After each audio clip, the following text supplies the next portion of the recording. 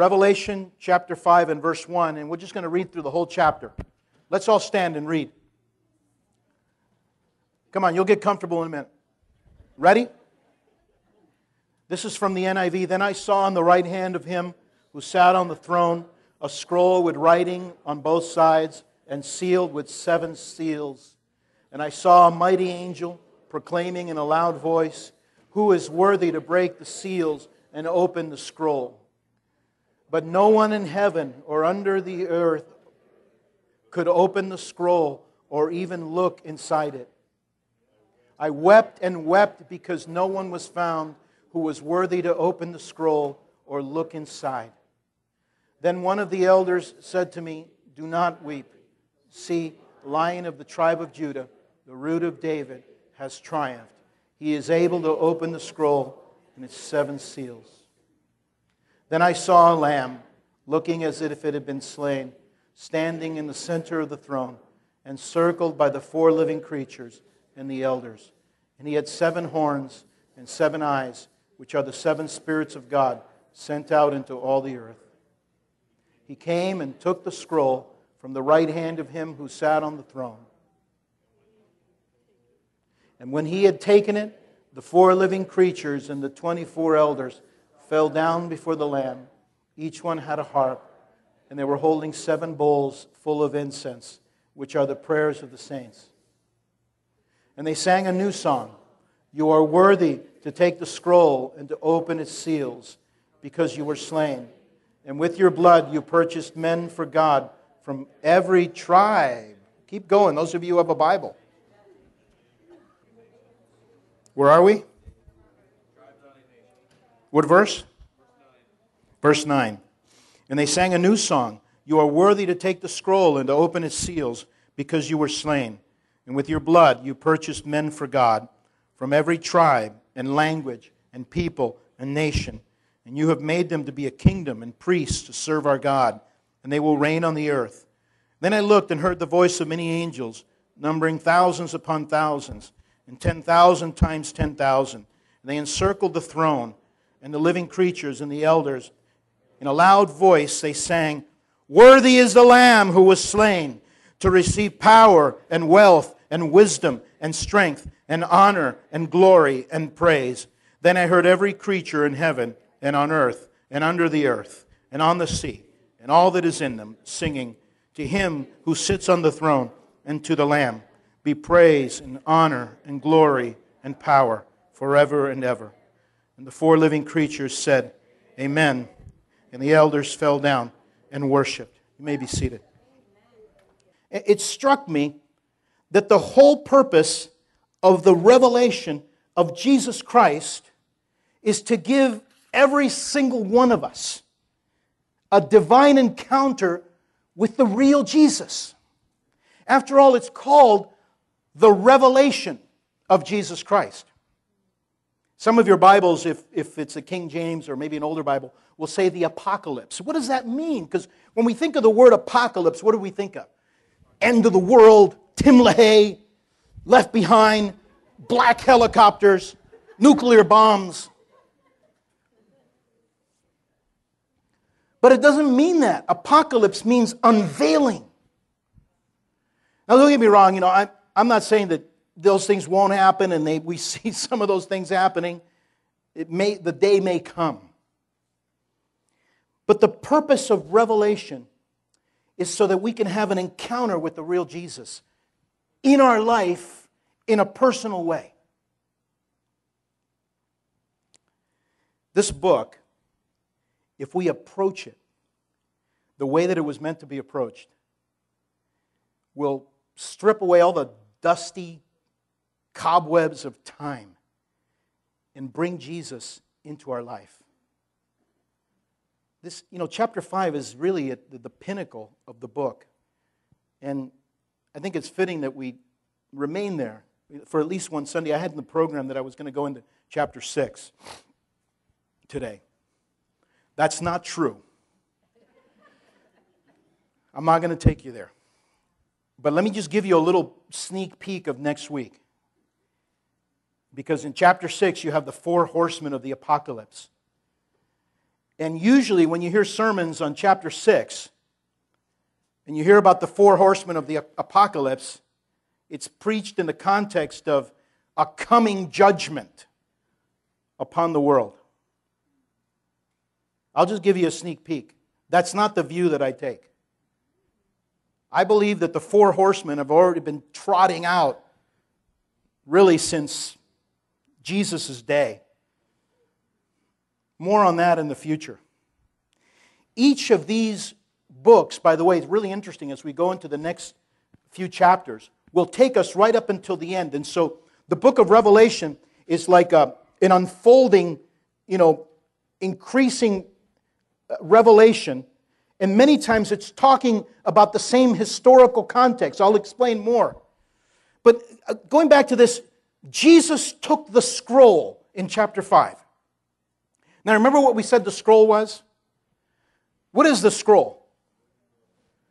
It's the will of God for humanity, but it's also the story of humanity. And it's written in the front and the back, which was unusual for a scroll. And the idea here is that there's a lot written in it. And it includes your story and mine. Remember, John wept when he saw at first that no one could open it. Why would John cry? John was weeping because John was thinking about all the churches, the Christians that were suffering terrible persecution.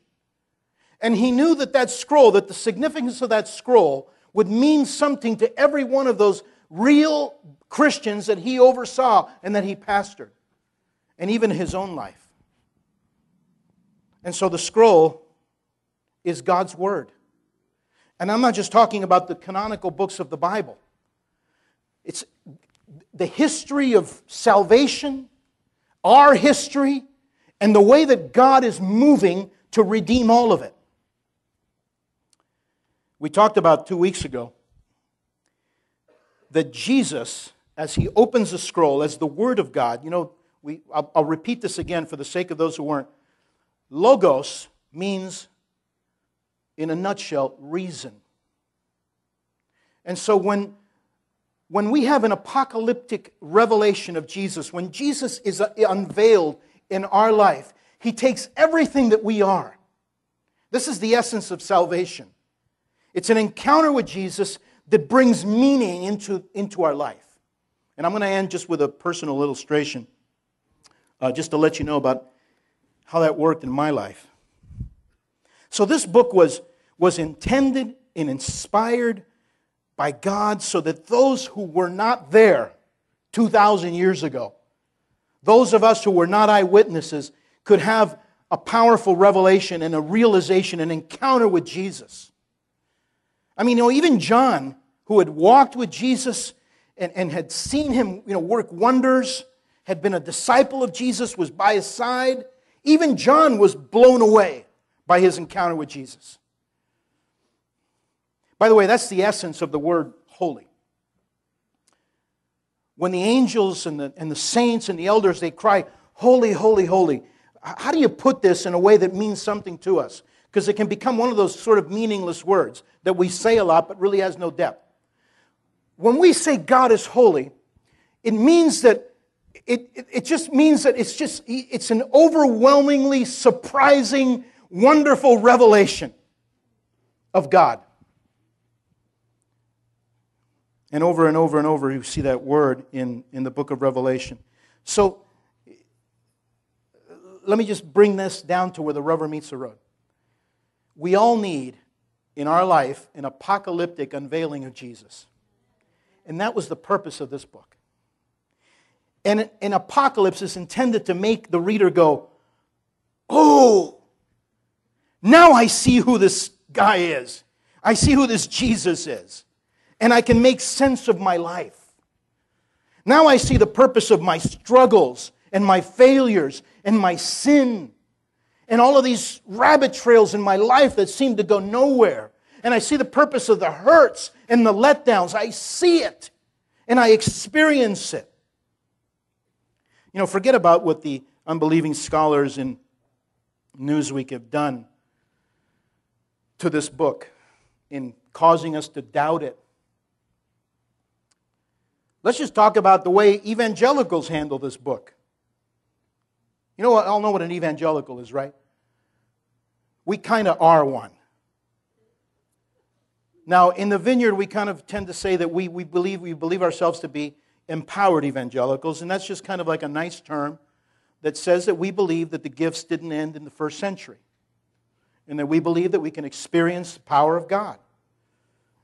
You know, most Vineyard theologians don't like to call themselves Pentecostals. I don't have any problem with it. I like Pentecostals.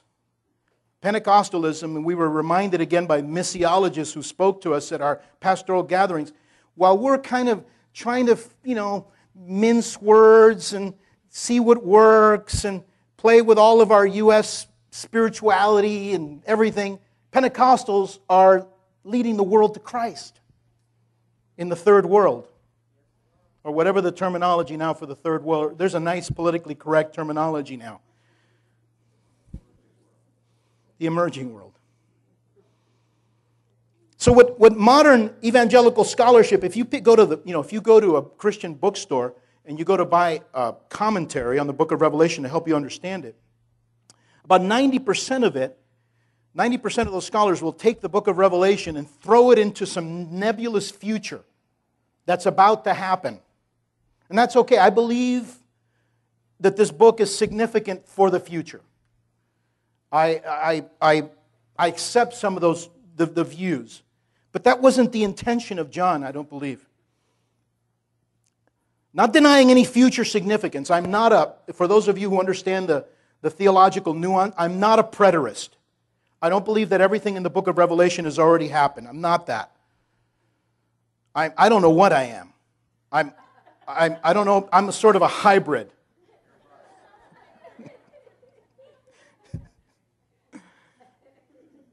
But this book was intended to bring meaning and transformation to a believer at every stage of human history. You know, one guy who was a well-known social critic, he's also a Roman Catholic priest. His name is Ivan Illich. He was asked, what's the quickest way to change a society? How do you do it? How do you change society? Do you do it by revolution, by, armed uprising? Do you do it by education? Do you do it by indoctrination? And his answer was none of those things. That if you really wanted long-term change, what you need to do is tell an alternative story that is so compelling that it will draw others to the story. This is the whole purpose of the book of Revelation.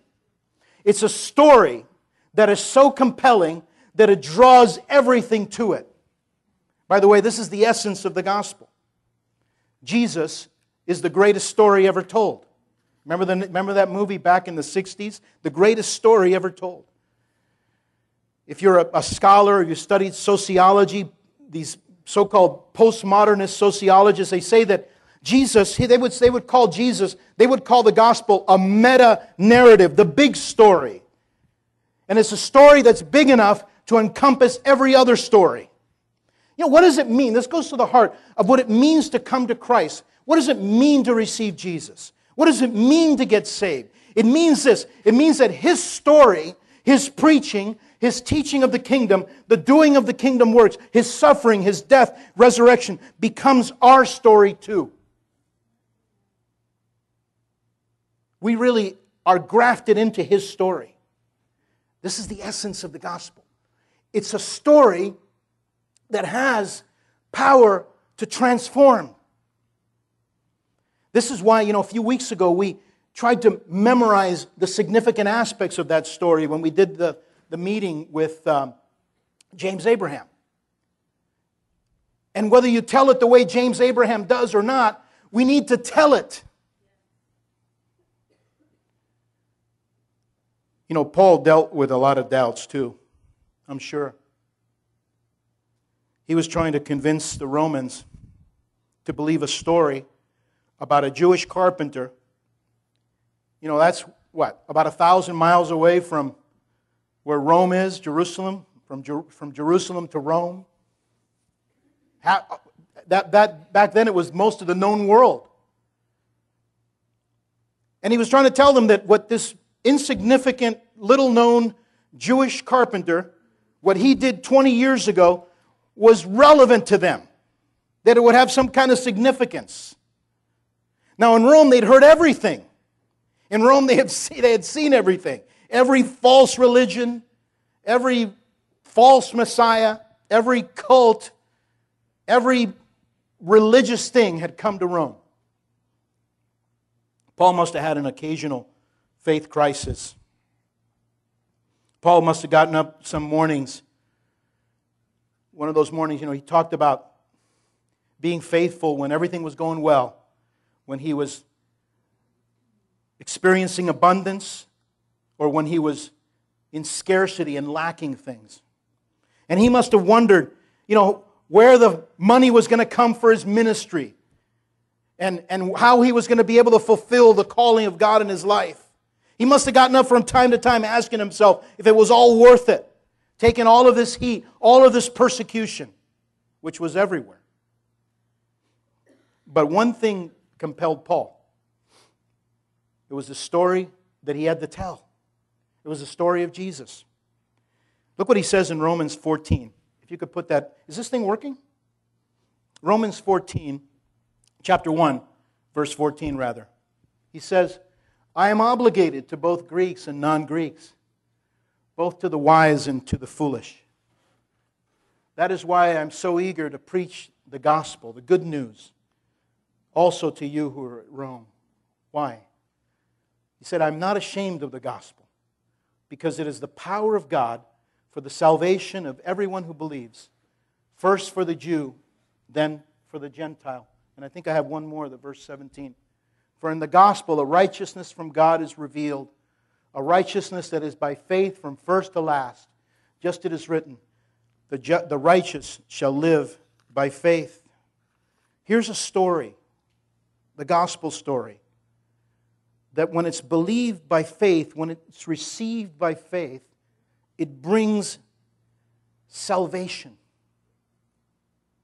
Now that word salvation means a lot more than just an initial experience of being born again. At the core of that word, soteria, it means a transformation of life. It means that we become like Him. It means that we take on His identity, that His life is our life, that we are His body, that His scroll is our scroll because it belongs to Him. Hang on with me for a moment, because what I want to do, and my purpose this morning, is not to go back over everything that we covered 2 weeks ago, but just to give you an idea of the significance of this chapter and of this book, because we can't let it go easily. Paul said to live was Christ, to die was gain, right? To live is Christ. He didn't say to live is to read about Christ, or to live is to know some things about Christ. He says to live is Christ. Now, Peter Hyatt, whose book I've talked about a lot, said this. Listen, your life is a storybook in the strong right hand of God Almighty as He sits on the throne. God the Son has taken hold of the scroll and is beginning to read that book to you, your story. And then He says, child of God, you are waking up to the glories of the great Lion of the tribe of Judah, Son of God. Behold that Lion. He is the Lamb slain for love, working everywhere in this world. What did He mean by that? Basically, it's this. The Lion gives meaning to your past. He gives meaning to your present. And He gives hope for the future. Who was, who is to come. God is the God of the whole package. Look at Philippians 3:13, a verse that's we're very familiar with, often misunderstood. Paul said, brothers, I do not consider myself yet to have taken hold of it. But one thing I do, forgetting what is behind and straining toward what is ahead. Forgetting what is behind and straining toward what is ahead. Paul says, I forget what lies behind.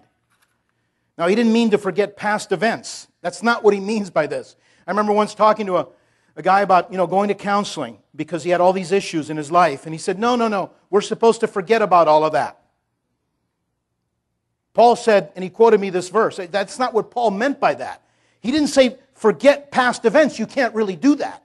As a matter of fact, Paul had just related all these past events. If you read that chapter, talked about what he forgot was the real meaning here.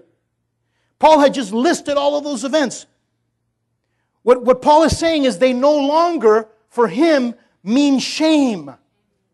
Because the Lamb had taken that story and he had rewritten, he had opened it up, and he had given it glory and wonder.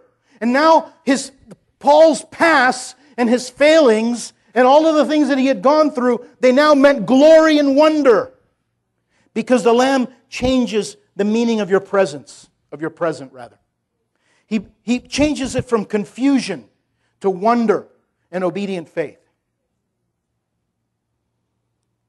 And the Lion changes the meaning of your future from anxiety to hope. Let me finish with this. I just want to tell you about my own story. Just to give you an illustration of how this works. On December the 5th, 1975, I was 20 years old. I was arrested that day for petty theft. And I felt petty. I'd never gotten in any kind of trouble like that before. And I remember, the one thing I remember is I was so ashamed. And the police officers at the Parker Center in downtown Los Angeles went out of their way to make me feel ashamed. They put me in this little cell. I never called anyone. I was so ashamed. I never called a friend. I didn't call my family. I didn't call anybody. I didn't want anybody to know where I was because of the shame that I felt. I felt like a loser. I felt like a complete failure. And as I sat in that cell, they left me there for about 3 hours. And about 3 o'clock in the morning, I was released. And I remember walking from downtown Parker Center to where my car was parked. And all of these thoughts going through my mind of how I just ruined my life. I could never, to this day, my parents don't know this story. Now the Lamb when he opened the scroll to my life, sometime late January of 1977, he gave meaning to this event. He redeemed this event. And I'll tell you why. If I had not been arrested that day, I would have continued working for the May Company in downtown Los Angeles. I love that job. I would have continued with my partying. I was making good money. It allowed me to buy drugs. I was a happy hedonist. I would have continued going to the community college and feeling wonderful about being smarter than everybody else there. But that day, I felt so ashamed. Now the Lamb who was and who is to come is not limited by time. He transcends time. And I don't know how this works, but He reached into my past 2 years later and He gave this meaning. Because all of a sudden, when I received Christ at the corner of somewhere in West Los Angeles near Wilshire and Westwood Boulevard, I accepted Jesus into my life. It all of a sudden dawned on me, if I hadn't quit that job, and if I hadn't taken on, I remember after being fired because I stole something at the place where I was working. I stole a t-shirt. I had $250 in my pocket in cash, and I stole a t-shirt. You imagine how that made me feel. Not only shameful, but what an idiot. What kind of moron does something like this? Answer me. So I never told my parents, and I got another job, and I got a job, it was at a plastics molding company, where I sat there and I went like this, taking these little pieces. Sometimes my hand would get caught and, I was just sometimes, bandaged up. I hated that job. I was breathing these fumes. But listen, it was that. God used that to say, you need to do something more. Yes, I'll become a doctor. Dr. Ralph. Marcus Welby, MD, that's me. And I thought I was going to UCLA, but the Lamb had a better story. And I enrolled at the University of California at Los Angeles, and I was a straight A student, magna cum laude at East Los Angeles College, baby. And I was going to go take UCLA by storm. Oh, Lord. Failure after failure. When I remember getting those quizzes, I'm so ashamed. So dumb. I'm never going to be a doctor. What is this? There was a young man in that class that became my friend and eventually led me to Christ. And unless I had been arrested on December 5th, 1975, I wouldn't have applied to UCLA and been accepted in time to have been in the same classroom as this young man who was like a bull. He was like the Lion of Judah in my life. He was a lion but a lamb. You see, Jesus broke into my life as lion and lamb. And this guy would invite me to Bible studies, and I would say no, and I would laugh at him, but I loved him so much I couldn't say no to him. He was a Jewish believer. I said, I'm a Catholic. I'm already there. What are you telling me about Jesus? I know about Jesus. It doesn't work. People go there and they fall asleep. And then let me tell you about Christians, man. Those priests at that school, I don't want to know anything about. But I couldn't get this guy out of my life. He was so nice and relentless. And after 8 months, I said, okay, I'll come to the Bible study. I ran out of excuses. And I called my girlfriend. I had a date that night. I said, I'm not coming because I'm going to a Bible study. I had to pull the phone away because of the laughter. You going to a Bible? Are you going to have your lid in your pocket? That's what they used to call a roll of, I don't know what they call it nowadays.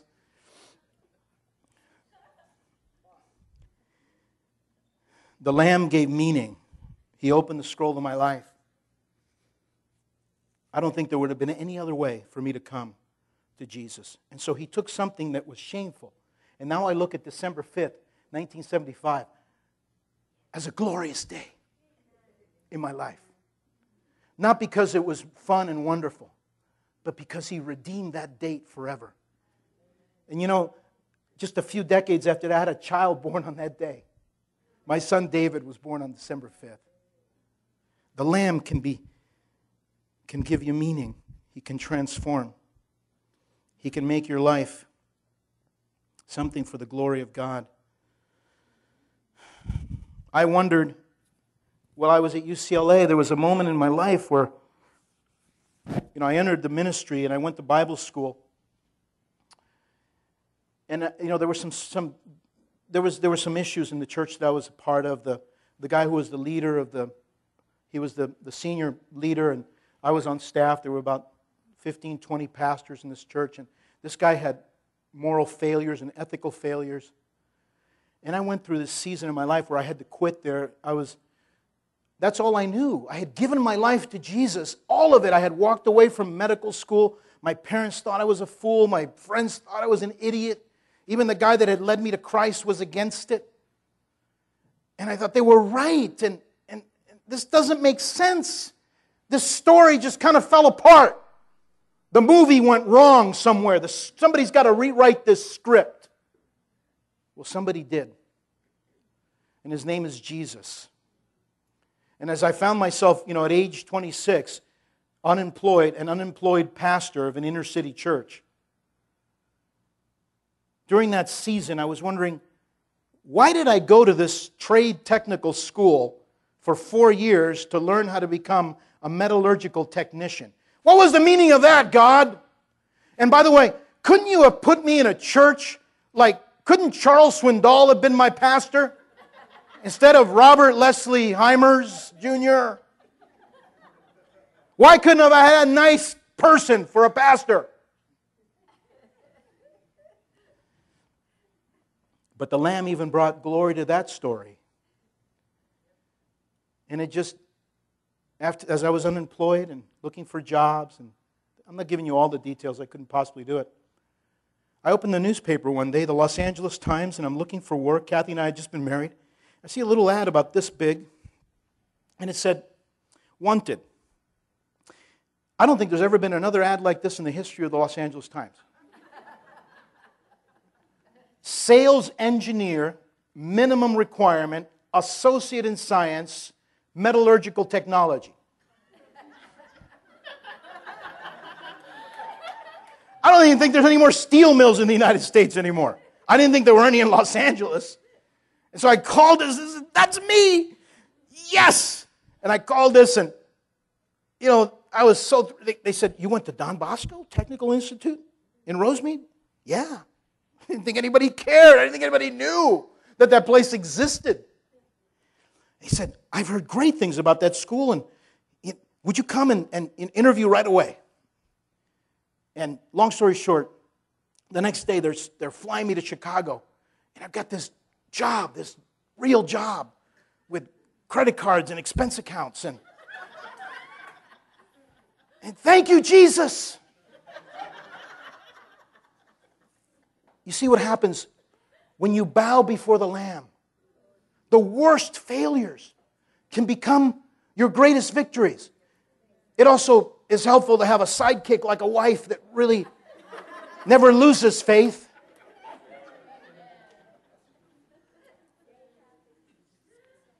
And off we go. If I had not been fired, if I had not left that church, if those things had not happened, we would not have spent 8 years in Venezuela, where God used us to build a church, to plant a church that's still there, with about 400 souls that have come to Christ.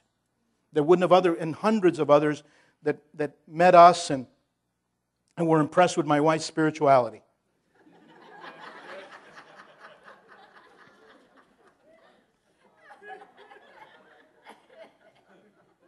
They still want her to come. I don't get too many invitations. But the Lamb, you see, let me go back and read Peter Hyatt again. Yeah, but I have to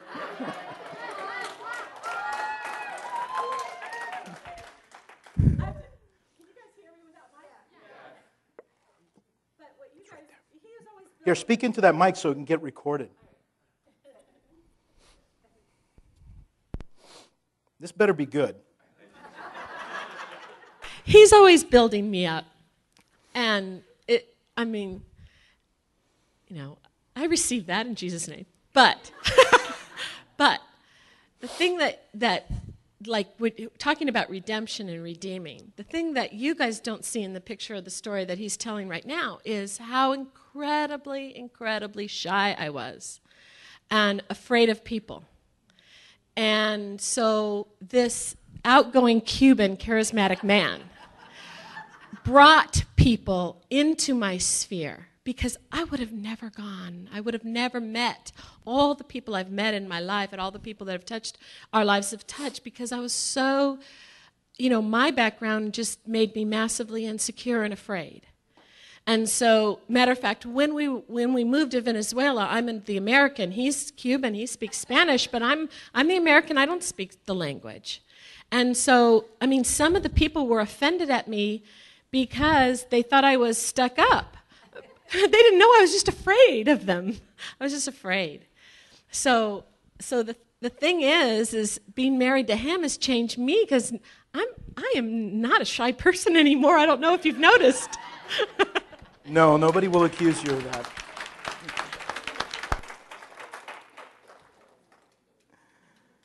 The Lamb will open the seals. Nobody else can open those seals. Nobody else can take your story and redeem it for the glory of God like Jesus can. I'm not saying every single thing will make sense right away. Sometimes it'll be years before you understand why God permitted that in my life. Why did He allow that pain? There's things that I can relate to about people in their brokenness because of my own brokenness, because of my own addictions, because of these hurts in my life. The Lamb can open those seals. And this is the purpose of this book. It's so that we can bow before Him, before the King, and ask Him, take my scroll and open it. I want to read Peter Hyatt's quote again, because in light of my story, it'll make sense again. Your life is a storybook in the strong right hand of God Almighty as He sits on the throne. And God the Son has taken hold of this scroll and is beginning to read that book to you. But He's giving it a better ending. Your story, child of God, you are waking up to the glories of the great Lion of the tribe of Judah, Son of God. Behold that Lion. He is a lamb slain for love, working everywhere in this world. What is your story this morning? You know, when we read chapter 5, we see that redemption occurs as Jesus opens the seals that nobody else can open. Only Jesus can do it because He's Lion and Lamb, not either or. Your story in His hands brings glory to God as you bow before the King. Look how this book ends. If you could bring up those verses in Revelation 5. After He opens